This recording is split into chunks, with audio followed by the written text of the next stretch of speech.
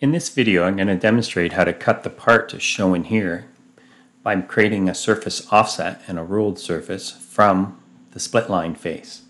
So first I'll Control Tab back to my other part, and then what I want to do is go to the surface ribbon and tell it I want to create an offset surface. And I'm going to select each of these faces.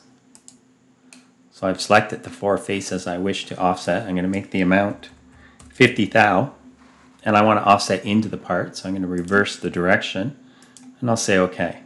To see that surface, I'm going to expand the solid body, select it and hide it, and now all we see is the offset surface. So next we want to cut the part out, so we need to make a ruled edge that will come out of the part. So we're going to do a ruled surface, and I'm going to come down here. I'm going to make the ruled edge normal or perpendicular to the surface. I'll make its distance 1/4 inch to make sure it clears the whole part, and then for my edge selection I'll choose this edge, and I might need to keep going all the way around, or I can clear my selections and I can right click on the edge and tell it to select the open loop, and it'll get all the edges, and I'll right click and accept that. Now if we want to use this to cut the part, we can only cut with one surface, so we'll need to knit these together. So we'll use the knit surface. I'm just going to window select everything, and with the gap control on I can see I do have these really small gaps.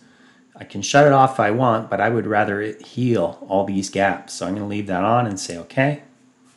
And the next thing I want to do is I want to add a fillet to this part, so I'm going to select fillet. I'm going to set my size to 20 thou.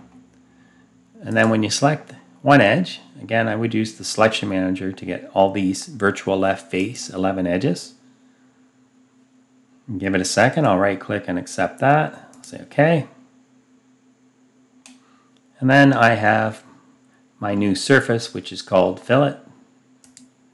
It always renames it with whatever the last command was, and I want to cut the part with that. So I'm going to go back here and I'm going to turn the visibility of the body on, and I'm going to tell it to cut with this surface. I'll select this surface, and then I have to look at which way the arrow is pointing, because I want to remove the material on this side. If it's going the wrong way, I can flip it.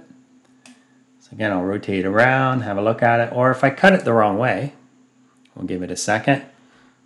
I kept the wrong part. That's okay. Like any SOLIDWORKS feature, I'll just select it, edit the feature, and flip my cut direction and say OK. It's recalculated it. This time I'm going to hide the surface body.